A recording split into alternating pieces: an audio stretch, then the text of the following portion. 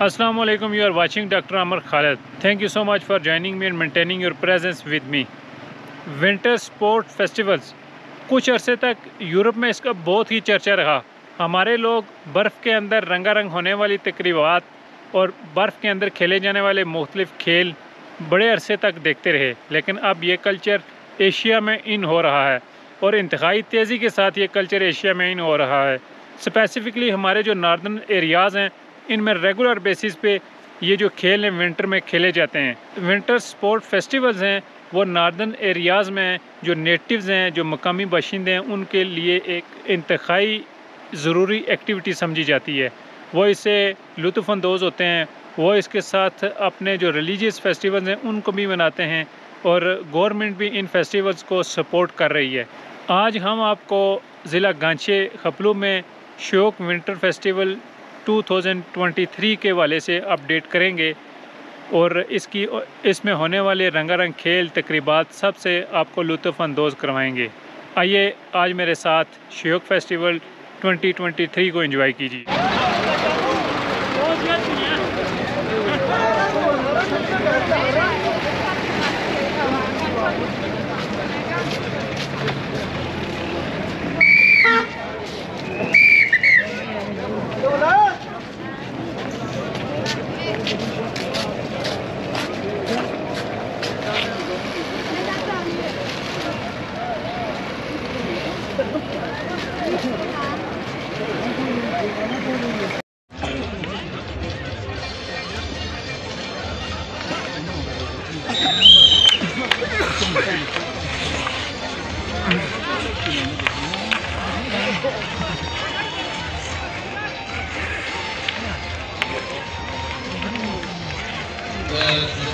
The team in white. The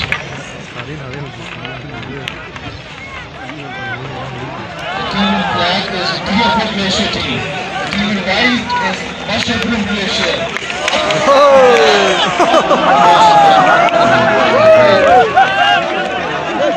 And that's some beautiful footwork and some beautiful animation. And that's some beautiful stick work from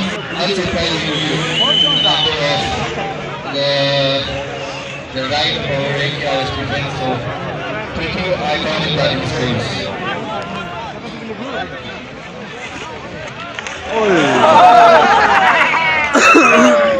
The Khalid side looks a bit apprehensive.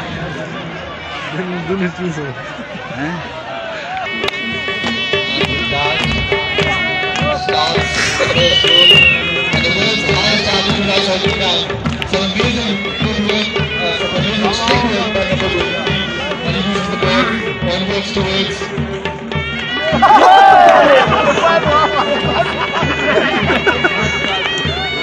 These are Shyok with us.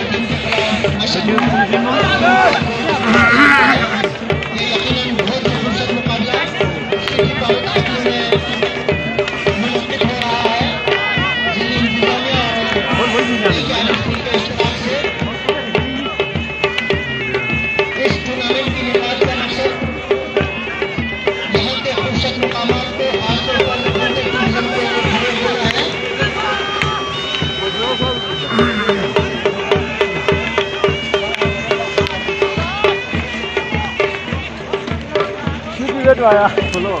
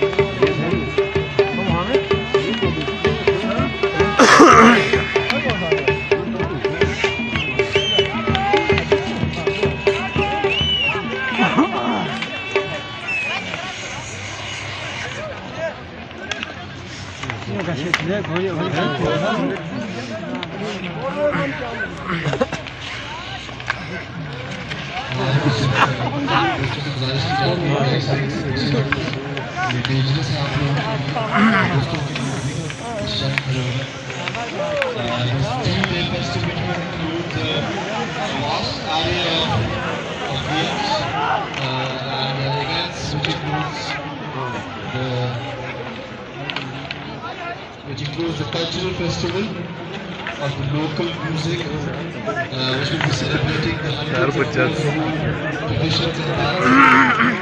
Music festival of the local musicians and instruments. The Women's Export Food Festival is already underway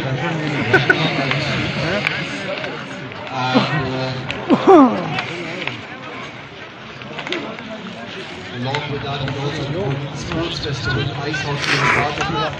And it's really so happening that there's also a local team of hockey known as Khaplu. So that sort of helps our people over here.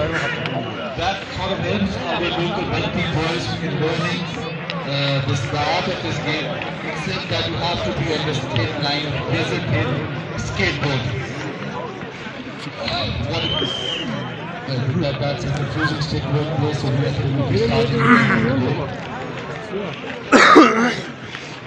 Most of these boys have been playing this local version of hockey called Khaplu for all of their life before they started skating, before they started playing this.